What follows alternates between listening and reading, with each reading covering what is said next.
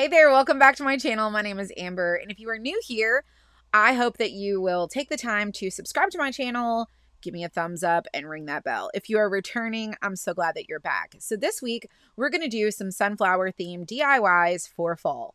Now, I know we've been doing a lot of themed decor series around here, and I think it's been really fun. Last week was autumn harvest, which those were super cute, you guys. I don't know. If you missed that one, you got to go watch that one. I'll link it in the description below. But if you're here on my channel and you have never met me before and we have never connected, please introduce yourself in the comments. Just say a quick hello. Let me know that you stopped by. And if you're returning, let me know you popped in too. Here's the situation. We're going to be using items from the Dollar Tree, and we're also going to be using items from other places. Now, you can substitute out what you like. You don't have to use things that I use. In fact, you maybe have not gotten your hands on some of the things I've used. So supplement and think outside the box wherever you can, okay? Now, all these projects will be linked in the description box below through a timestamp, meaning you can just skip ahead. And if we happen to have them on the blog, we will put a blog link also in the description. So don't forget to always look there on my channel. We're updating it often with new blog posts. And if you've not been over to my blog, we break down the whole thing into what we use, where I got it, how it was made. We've got photos over there. We also link you back to this video as well so you can connect with it. And then plus you can pin it on Pinterest. So don't forget to do that, but hop over to themakersmap.com. But let's go ahead and get started with this week's video. And don't forget to let me know which one's your favorite. I would love to know that. Stay tuned for some upcoming Christmas. I do believe this is going to be our last fall video this year, so stay tuned for Christmas that's coming.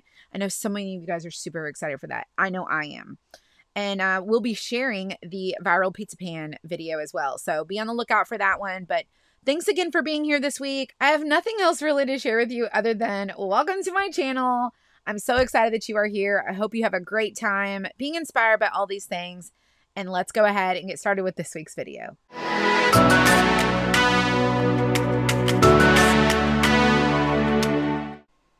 Okay, let's get started with our very first project. We're going to be making this cute guy right here, and we're going to be using some wood shims that I got from the hardware store. Now, I think I picked these up at the Home Depot, and you get a ton of them, as you can see. I think you get like 30 of them for like $2. It's insane, but they're not all flat, so I did alternate them like every other one because it's like skinny and then thicker on one end. And then I just took some paint sticks, like gallon sticks from the hardware store as well, cut them down to attach on the back side. Now, you can use the wood shims if you want to, but because they're not flat, like they're flat, but they're not even, it's thicker and thinner, I didn't want to attach them on the back side. So all I did was attach the paint sticks with some hot glue, and it worked just fine for me. And I just pushed down so that it would attach to the paint sticks because it was like thicker and thinner.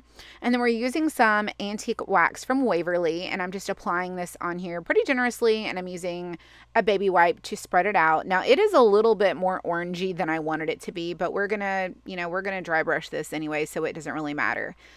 You can use paint if you want to. It's completely up to you. You can use stain. Now, I did want to tell you that the shims are a little rough cut, so you might want to sand them before you stain them. I am taking some orange paint to this, and you guys, I was going to paint the whole thing orange. I was going to do like outlines. I was going to do polka dots. I was going to do so many things to this, and then I was like, no, I'm not. I did not like how it looked when I was doing it, and so I just completely changed my mind throughout the process, and I think in the end it looked actually better, to be honest with you. So painting the leaf on this Thankful and Blessed sign that I got at Dollar Tree, green. It's a olive green or moss green. It's one of the greens. And then I thought to myself, you know what? Why not go in with this yellow? So I just was not feeling the polka dots. I was not feeling like the stitching that I was doing. And so I just went over it. I wish I would have just thought to use the yellow first because it took so many coats of the yellow to cover that orange. So I think I did 3 coats, and I did 2 different yellows because I just could not get it to cover that orange the way that I wanted it to. But in the end, I think it looked pretty good for what we were going for. And then I just took some of that yellow and added some like detail to the vine. Now I'm just dry brushing over these wood shims, and because they're more rough cut, you get this cooler finish on there. And I just did a dry brush, and I'm just drying it with my heat gun, or you can use a hair dryer as well. I am going to glue on this wood cutout right onto the top of there. And then we're going to use the sunflowers that I've found at Hobby Lobby as like a border, instead of like, I know you've probably seen it where people do like the half wood beads across like trim. I wanted to do the sunflowers. So that's what we're going to trim the top and the bottom with. Now, I was so lucky to find these wood bead garlands at the Dollar Tree. I know everybody's been looking for them and could not find them, but I scooped some up, and that's what we used as our hanger. And we're gluing all these sunflowers on, and I started with the middle and just went outward, and you can see, I think it turned out so cute. You will have a little bit of glue strings on there, but just pick them off, and I think it'll be so adorable if you wanted to make that one. So you can let me know what you think of that one, but we're going to go on into this one, and I was going to try my hand at making some fabric sunflowers. So I thought, why not do like a little sunflower patch kind of pocket thing? So I have a round MDF sign from the Dollar Tree, and I was able to get a hold of this wallpaper that looks like wood planks, and I'm attaching that to the circle to be like our background. Now I'm just taking some burlap also to make our little pocket for this project. And by the way, that wallpaper sticks really good. It's almost the same material feel as the contact paper at the Dollar Tree. So I don't know why they didn't just sell that on the roll. Like, why you gotta make the whole, like, pieces look like a placemat? I don't know. I'm trying to figure out how to explain it to you guys, but maybe you'll agree with me. Like, they should just give us the whole roll. Now, I am making my sunflowers out of fabric that I had found at Walmart. Now, you can use something that maybe you found at Dollar Tree. And I'm just doing, like, a zigzag, like a back and forth fan. And I figured I would use my stapler to kind of help me. It didn't really do any good. But I wanted to show you that that's what I did. I just stapled it to hold it in place, and I ended up just cutting it. And the shape of the petal all at once. So I was able to get more pieces at one time than cutting like individual petals. Like that would have been too long. But so I just did like the accordion fan fold, and that's how I got my little petals here. Now I'm just gluing them across from each other, and I'm just continuing to alternate those steps all the way around, and I did that 3 times. So anywhere you see like an in-between from the 2 petals is where I put a piece of fabric petal on top of my cardboard cutout. So yes, I used a piece of cardboard to create the foundation of what we were gluing to. And then you guys, I found this fabric to go in the center, and it's the polka dots, and I thought it was so precious. It was like perfect. You can change up your like fabric if you want to, but this black and white polka dot fabric, I just thought this is got to go with it. It turned out super cute. So I just traced out the circle and cut it kind of, you know, not perfect. Hot glued it to the center. You guys, look at how cute that is. I was so proud of these flowers. They turned out so great. And so I made 3 of those. And then, like I said, we've got this burlap that I got from Hobby Lobby. Now, I did not like how you could see through it. So I took this piece of fabric that I found, and I just painted it the color of the burlap ribbon. And, well, it's like just a burlap roll. That way you did not see through the burlap to inside the pocket, because I was gonna we're putting like the grass skirt for like straw in it, and I just didn't want you to be able to see it. So this way it stays true to the color of the burlap, and it creates like that barrier, and I hope that makes sense. Now this did not really want to stick to the placemat. Actually I had to unglue it because I had my placemat going the wrong direction. It's not a placemat. I keep calling it a placemat. It's a piece of wallpaper. It's like adhesive. But I had decided I wanted my lines to go a certain way. So I had to unglue the pocket. But anyways, I glued it to the back side so it would stick, because I could not get the burlap to stick to that wallpaper material. Now I took these pipe cleaners. I got them at Dollar Tree, and I didn't have any green ones, so I just painted them green. And now I'm just going to stain these beads in the bowl already strung. They come that way from Dollar Tree. If you can score those, bonus points for you. It took me forever to find them, but I did finally get a hold of some of them. So all I'm doing is taking some paint and I'm trying to water it down. I'm going to pour it right inside this bowl. I'm going to put the bowl on top of it and glue it closed so that I could shake it up. Y'all, it's the fastest way to stain your beads. If you've ever seen anybody do them the hard way, you got to try this. Put them in a bowl, add you some paint and water, shake them up, and all of them will be stained. And I just kind of pulled them out of the bowl because I didn't want to break the bowl and cut myself. And then I just took a t-shirt rag, or like you could take an old cloth or paper towel, and I just dabbed off all the paint that was excess. And it doesn't look like they're tinted, but if you hold them side by side, you can completely see that they're a different color. And so we're putting them around the outside of our circle for our sunflower patch sign. I think it's super cute. And we're going to put that grateful sign on there. We're going to match it up to the wood beads, and we're going to put some of the grass skirt. It's like the bigger adult size.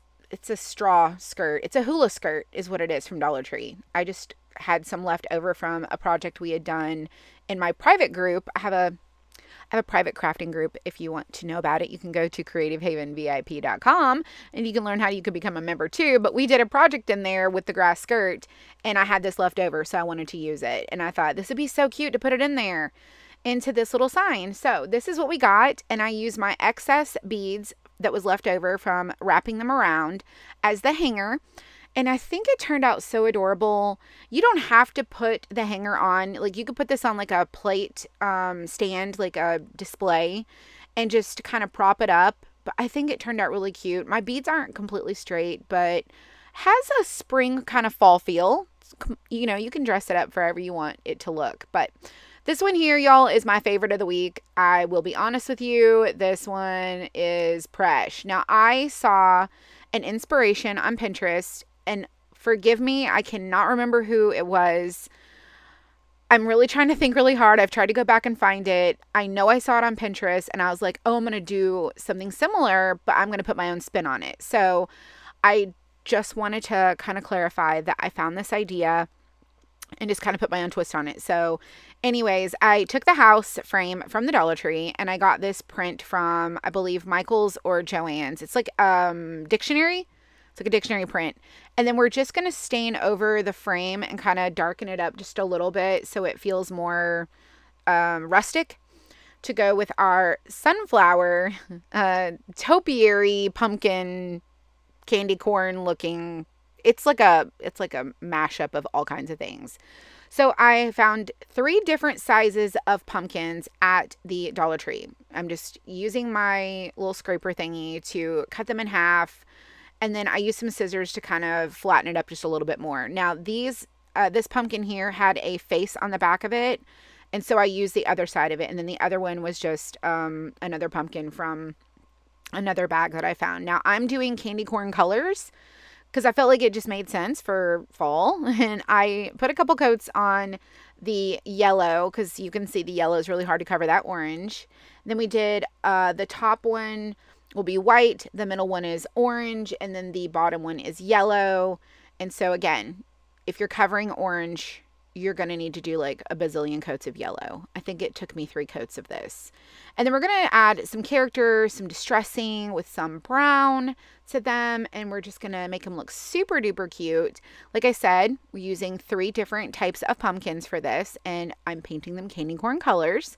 So you can try this too if you want. I think this would be super cute on the big pumpkins. Like to do a candy corn topiary color. It's not really candy corn. It's the colors of candy corn. For like an outside front porch thing, like on a larger scale, that would be so adorable. I should really do that for my front porch. I would just happen to think about that. But this is our last video for fall this year. We're going to start moving into Christmas. So if I get around to it, I might upload my fall front porch. I know I did that last year, and you'll just be able to see the way that I did my porch this year. But we're using some Spanish moss for this, and we are going to just kind of layer our pumpkins on top of that. Now I am Mod Podging these pumpkins to the scrapbook paper, and I did add a little tiny bit of hot glue because I did not want my styrofoam to melt, but at least the Mod Podge stuck to the paper, and I didn't have any issues with the hot glue. It just don't use a lot of it. And I did the Mod Podge and the hot glue. And then in between each pumpkin, I added a little bit of Spanish moss. And then the one pumpkin that I had cut up, I used the stem from for the top pumpkin. And I think it just turned out adorable. Now, I had to paint that one because it was, you know, a weird brownish color. And so I added a little bit of greenish black to it to kind of make it look like a stem. Now, I found these sunflowers at the Dollar Tree. Maybe they're still in your store. And I just left them on the stem, like the little wire, and started sticking them into the sign that I was making. Now, this is more of like a leaner. It's not, like, you can hang it if you want to, but I made this to be specifically like a leaning sign. And I put in the sunflowers, and I did not like all of them yellow, so I pulled out some and painted them white because I felt like that made more sense, and it gave it a little bit of depth and dimension. I added in a little bit of greens, and you guys, this one is my favorite. This one's my favorite of the week. And then I just added a little bit of that yellow distress, or yellow, it's white. I added a little bit of the white paint to just kind of distress the frame.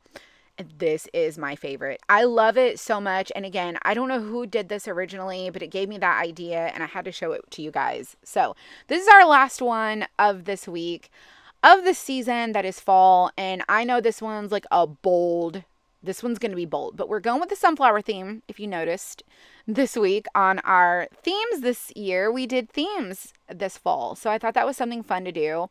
Now I did have this round from Dollar Tree.